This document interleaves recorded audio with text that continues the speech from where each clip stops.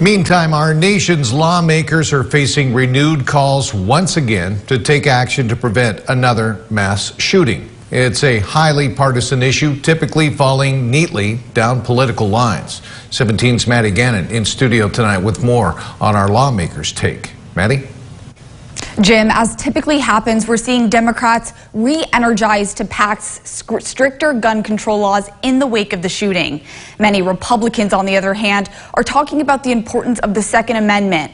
We're taking a look at how Kern's congressmen and 4 state lawmakers have voted on firearm legislation, including as recently as yesterday. From 2019 to 2022, 3 significant pieces of gun legislation crossing the House floor.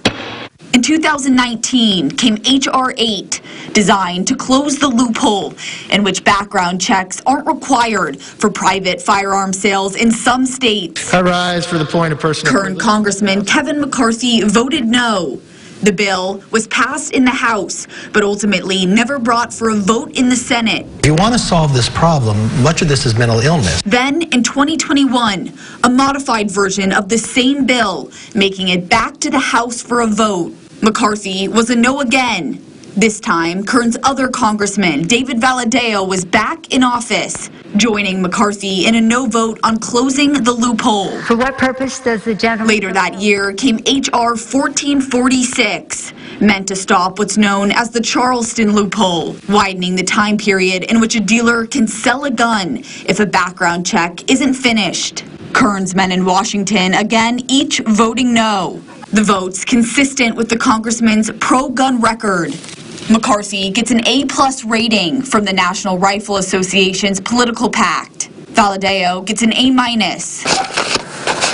And each men raking in cash from the NRA over their time at the Capitol. According to Federal Election Commission data, McCarthy and Valadao's campaign committees each brought in more than $25,000 from the NRA Political Victory Fund since the representatives were first elected to Congress in 2006 and 2012. California has the tightest laws of anywhere in the nation, so that doesn't seem to be working.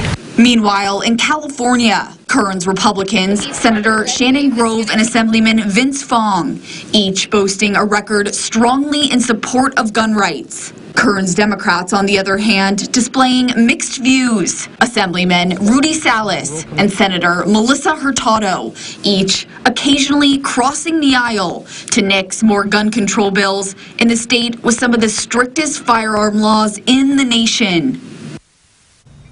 Yesterday, Hurtado joined Republicans as the only Democrat in the state Senate to vote no on a bill allowing private citizens to sue makers and sellers of ghost guns and illegal weapons. The bill passed and now goes to the Assembly. In studio, Maddie Gannon, 17 News.